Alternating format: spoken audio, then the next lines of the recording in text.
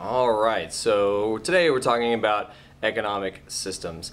First we need to know some pretty crucial vocabulary. First, you need to know what goods are. Goods are things people make. This baby bottle is a good. These keys that I have that I'm pulling out right now, these are also goods because they're things people make. Alright. Next we have services. Services are things people do for others. Me filming this video right now for you, dear students, that is a service because I'm doing this in the hopes that you will actually understand these economic systems a little bit better than my students in the past have. Another thing, it's really important that will be referred to throughout this video is the means of production, or the MOP. That is the facilities and resources used in making goods. The factories that make the pencil that you may be writing with right now.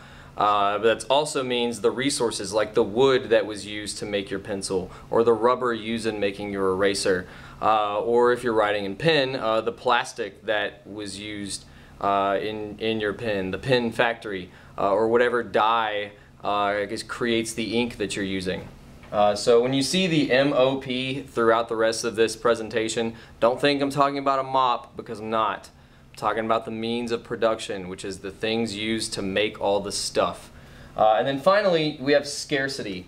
Scarcity simply means that people have unlimited wants. Think about your cell phone. When you get that brand new awesome smartphone, a year down the line, you want something better. When I say, hey, I'm going to give you guys free candy, and you only get one piece, then you want more than one piece. And that means that people have unlimited wants. Unlimited wants. That we have an endless wanting of more stuff. However, there's not an infinite or unlimited supply of stuff. So there are limited resources or limited products. So, to talk about economic systems, you need to understand that there are 4 basic economic questions, fundamental questions, that will be referred to throughout the whole rest of this video. First, we have question 1, which is who owns the means of production, or the MOP. I have 2 terms here that I don't have space to define on this board, but you need to write them down. First is what we call private ownership. Private ownership means that individual citizens or groups of citizens own the factory or own the business.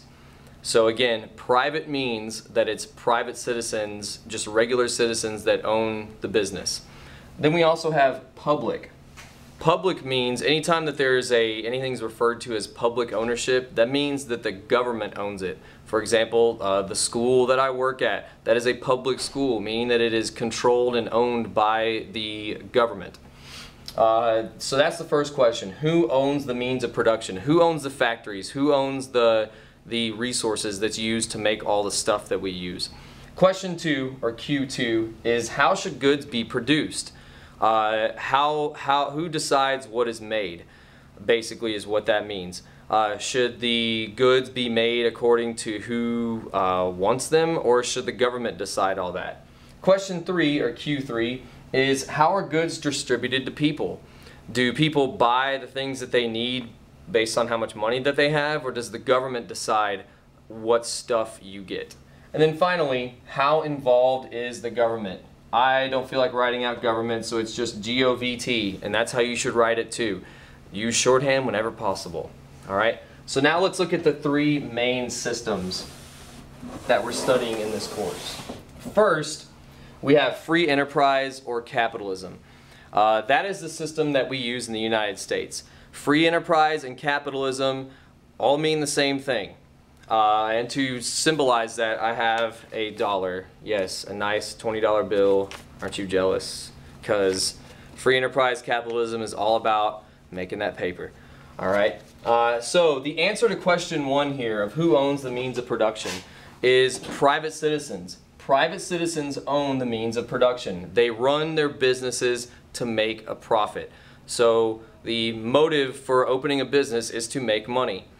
Plain and simple. That is who owns the means of production.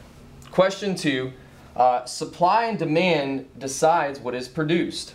So, for example, I always like to think of shoes. If people really like a certain type of shoe, then that would motivate the shoe company to make even more of those shoes. If people don't like a product, then those products aren't made as much anymore and they get sold at places like Ross, Marshalls, and TJ Maxx.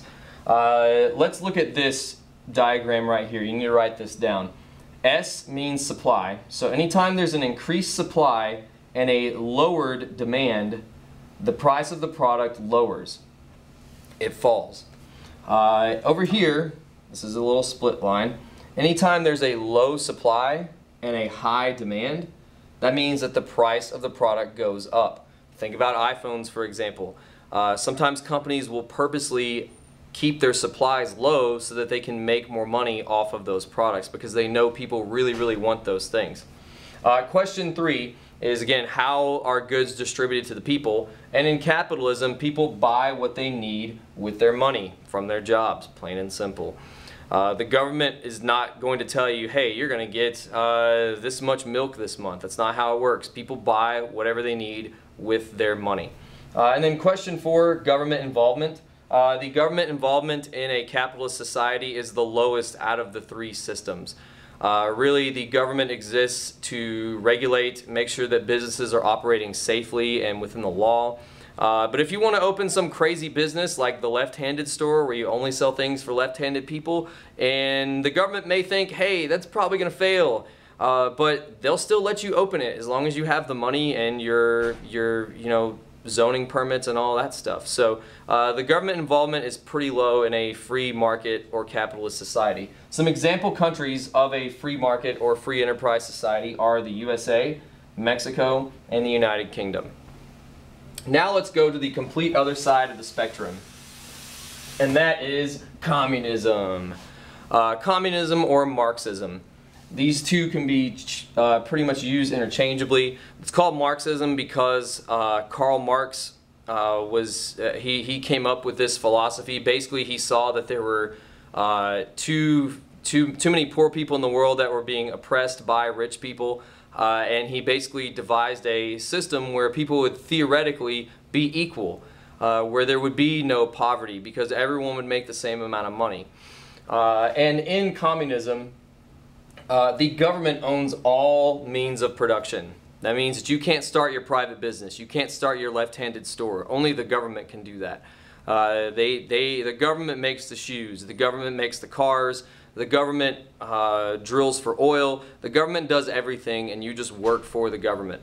There are no private businesses allowed in communism. Question 2, how should goods be produced? The government decides what is made. The government decides what is produced. And they often do this in 5-year plans. Oh, I forgot my symbol for communism, and that is this awesome Russian hat. Yes, this is really real from Russia. It's rabbit fur. Poor rabbits.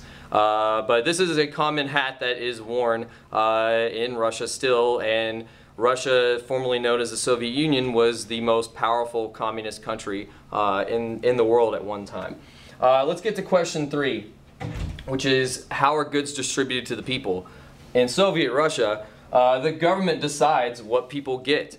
Same thing in North Korea today, which is really the most prominent communist country that there is right now. The government decides what size house you live in. The government decides how much food you get. They pretty much decide everything for you. Question 4, how involved is the government? The government completely controls everything, so it's total government involvement.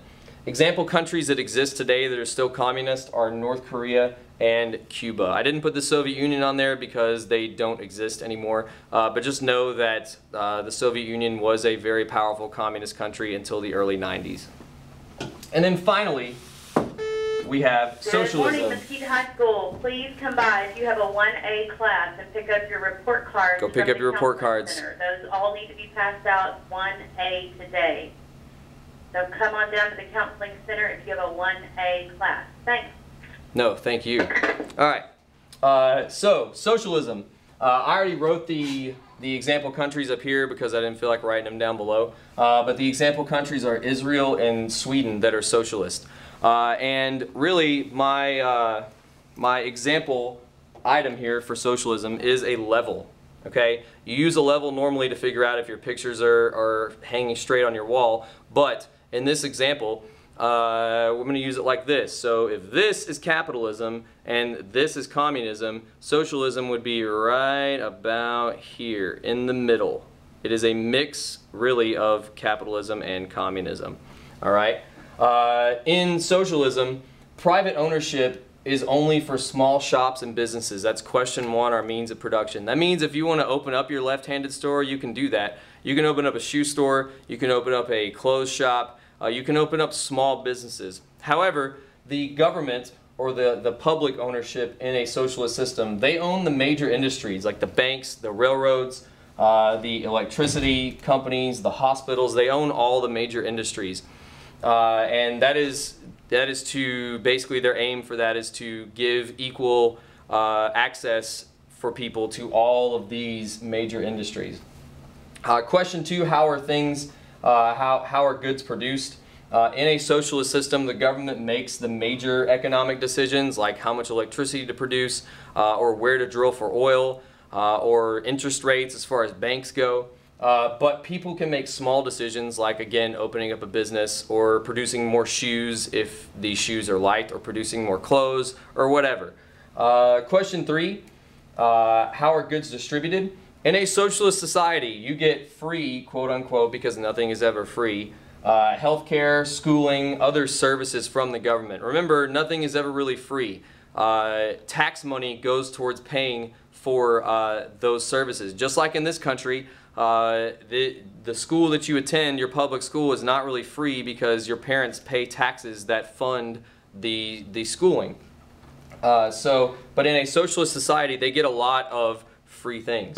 And then also people buy goods with their own money from their jobs. So if they want to go out and buy 50 cases of apples, then they can do that if they have the money. So the government doesn't really decide what individual goods you get, and they don't really decide where you live either. So it is kind of a mix between capitalism and communism. And then finally, the level of government involvement is medium.